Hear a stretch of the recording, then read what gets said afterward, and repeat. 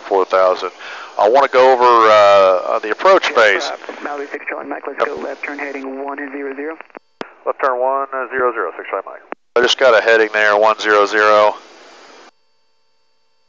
Vectored for the approach here. So I want to kind of go over how to set up the approach phase during the fly, and this is going into Springdale, Arkansas. Anyway, so when I get ready to do the approach, I like on my MFD 500 over here, I like having your traffic and terrain set up so I can see if I can run anybody or anything. That makes for a real nice. 6 Charlie Mike, continue descend to maintain 3,400. All right, 3,400, 6 Charlie Mike. I'm down to 3,400. Double tap, go down, put 3,400 in there. And continue. A little bit of rough there. Continue the descent. All right, so I like traffic and terrain on my left-hand screen, my moving map on my right-hand screen. And I went ahead and activated the approach in my GPS. So vector's the final in this case. And I really like the situational awareness. So I can see exactly where I am, a little more rough air there. Situational awareness of, slow it up just a little bit. Situational awareness of having the approach right in front of you. Now I can go over on this MFD and I can look at the approach. Mike, you are 6 miles on the final approach, turn left heading 020, maintain 3,400 till established on the final approach course, cleared RNAV, runway 36 approach. All right, 020, maintain 3,400 till established, cleared for the RNAV 36 approach, 6 Charlie Mike. Sky 72 Bravo, right. Maintain it, let's go 4,000. Back over here. 72 Bravo, down to 4,300. 3,000 and going to 020 on the heading. I've got the approach plate. What I use the approach plate for, I can go over and reference my altitude. So I like, the beginning altitude and the MDA. In this case, Sky 72 Bravo, continue present heading, I can scroll down here and see what the MDA is, and I said DA in this case, decision altitude, LPV approach, 1603, so I put 1600 in, my minimums, get the minimums in there, the approach. Exit 523, let's go 10 degrees left, man, vector for the RNAV. Now we're getting, descend to maintain 4,000. Okay. The autopilot coupled, and it should start rolling in here. Slowing it up to gear speed in this aircraft is 170, so I'm at 170. Now for me, I like waiting until, and I'll go ahead and put this back into traffic and terrain. So for me, as soon as the glide slope starts coming into view, I go ahead and drop my gear, get it set up for the approach. So 1 notch flaps, gears coming down. Gears coming down, 3 in the green, we got 3 in the green. Set my power about 20 inches. Thanks for the help, contact Springdale Tower 118.2. Over Tower, 6 Charlie Mike. November 50 Yankee, thanks for the help, sir.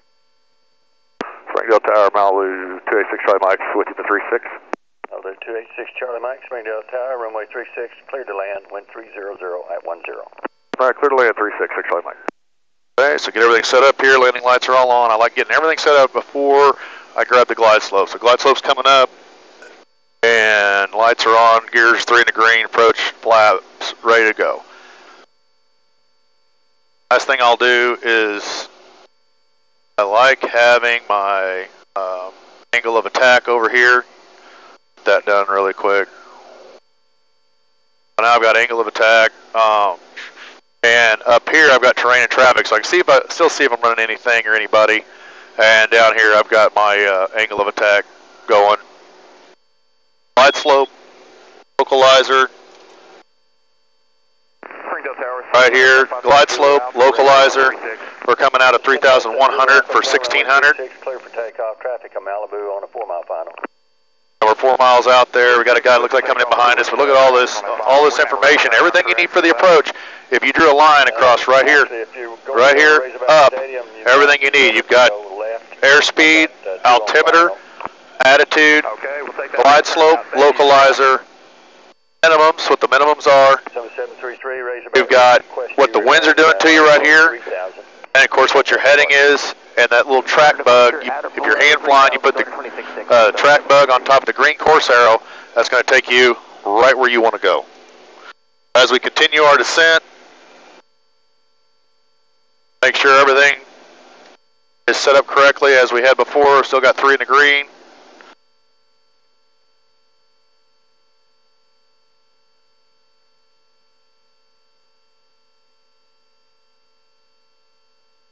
Monitoring everything as we're coming down here. Okay, notice the green chevron coming up on our altimeter tape. That's 500 foot from minimums. Okay, I'm under 135. I'm going to go ahead and add 1 more notch of flaps. Oh, this autopilot does. Got the KFC 150 in here. I'll do okay. So we're going down and grabbing that glide slope. And again, 500 foot from minimum, so you know when you see that chevron, you got 500 feet to go. Notice the yellow one's coming up here.